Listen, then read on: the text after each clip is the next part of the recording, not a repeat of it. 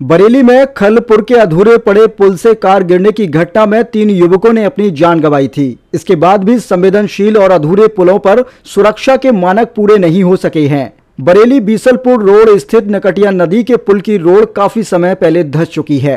PWD द्वारा धंसी सड़क के आसपास मिट्टी डालकर छोड़ दिया गया। कोहरे और अंधेरे में हादसे का खतरा बना हुआ है। बरेली बीसलपुर रोड पर हारू नगला के पास करीब 4 साल पहले 13 करोड़ की लागत से पुल का निर्माण करवाया गया था। पुल से बड़ी संख्या में हल्के और भारी वाहन गुजरते हैं। पुल के बीच सड़क धंस चुकी है, कई मीटर गहरी खाई बन चुकी है। पीडब्ल्यूडी ने हारू नगला के पुल की धंसी सड़क के पास मिट्टी के ढेर लगाकर छोड़ दिए हैं। हालांकि पीडब्ल्यूडी के अधिकारी बहुत जल्द पुल की सड़क को दुरुस्त कराने की बात कह रहे हैं, लेकिन इस बीच अगर कोई हादसा होता है तो उसके लिए कौन जिम्मेदार होगा? आइए देखते हैं खास रिपोर्ट। अजीत पटेल जी, इस गड्ढे में हमने सुना है कि आप गिर गए थे, क्या? नहीं, हमारी स्कूटी चली गई थी इसमें एक बार। इसमें हाँ जी। ये लगभग कब से ऐसे ही पड़ा हुआ? ये लगभग 1-1.5 महीना हो गया। काफी टाइम से, बारिश के टाइम से अब ऐसे ही है। बारिश के टाइम से ऐसा ही है। काफी बहुत बड़ा होल है नीचे तक, इसको सुधारना चाहिए। हाँ, ये फिलअप हो ही नहीं रहा। काफी लोग आते हैं यहाँ, बैठे रहते हैं, काम करते हैं, कुछ हो नहीं पाता। भैया क्या नाम है आपका? मैडम मेरा नाम दीपक मौर्य है। दीपक जी, ये जो मिट्टी खुदी पड़ी है और यहाँ पर गड्ढा है, इससे क्या समस्या आ रही है? मैडम समस्या इसमें ये आती है कि यहाँ साइड से मिट्टी पड़ी हुई है, जैसे आप देख सकते हैं पूरा। ऐसे मोटरसाइकिल को निकालने में प्रॉब्लम होती है। बाजार को बड़ा वाहन आता है, ट्रक या टेम्पो, तो हमारी गाड़ी इधर गिर जाती है। कई दफे तो यहाँ पे लोग गिर गए, कई पैर वैर भी टूट चुके हैं लोगों के। कुल मिला के समस्या आ रही है। हाँ मैडम, थोड़ा सा अगर प्रशासन उसको ध्यान देगा तो थोड़ा ज्यादा आसान रहेगा हम लोगों के लिए, बाइक वालों के लिए स्पेशली। समस्या बनी हुई कितने समय? मैम इसको काफी टाइम हो चुका है, जब से ये मेरी समस्या बना हुआ है तब से 2-3 महीने ज्यादा हो गए। मिट्टी ऐसी पड़ी हुई है। ये मिट्टी जल्द में आएगी जो बड़ी से ढेर लगा हुआ है, लेकिन ये साइड से है। बना हुआ है, ये कितने समय से? मैम कौन सा? इसी के बीचों बीच एक गड्ढा है। तो ये तो मैम काफी समय से बना हुआ है, जब से ये पुल बने हुए दोनों तब से डिवाइड हो गया, लेकिन उसको कवर अप नहीं किया गया। नमस्कार, इस वक्त आप देख रहे हैं बरेली सिटी न्यूज और मैं हूं आपके साथ सलोनी कश्यप। क्या पीडब्ल्यूडी लोगों की जान से खेल रहा है? बरेली के अंदर कई ऐसे मामले सामने आ रहे हैं जहां पर लोगों की जान भी चली गई है, लेकिन उसके बावजूद भी कोई भी कार्यवाही पीडब्ल्यूडी की ओर से देखने को नहीं मिल रही है। खललपुर में एक पुल अधूरा बना हुआ था, जिसकी वजह से एक कार नीचे गिर गई और 3 युवाओं की मौत हो गई। इसके साथ ही ये जो हादसा है कई दिनों पुराना है।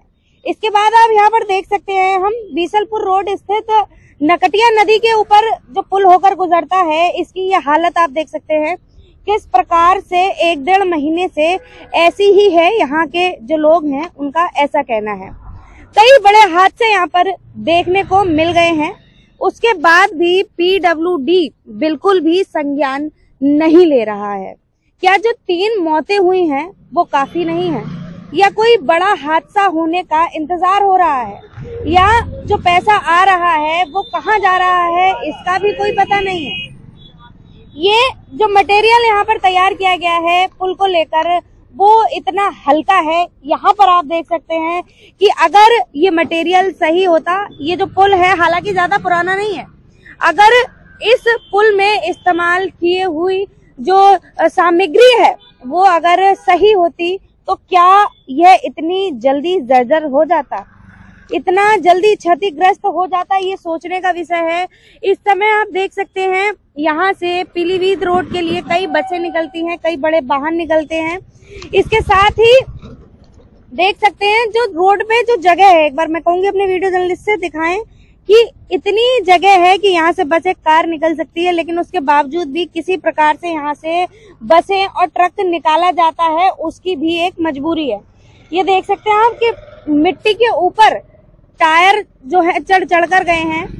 अब देखना ये है कि 3 मौतें होने के बावजूद भी, और यहाँ पर जो गड्ढा आप देख रहे हैं कितनी बुरी तरह से बना हुआ है, इसमें भी कोई बड़ी घटना होने की आशंका बनी हुई है।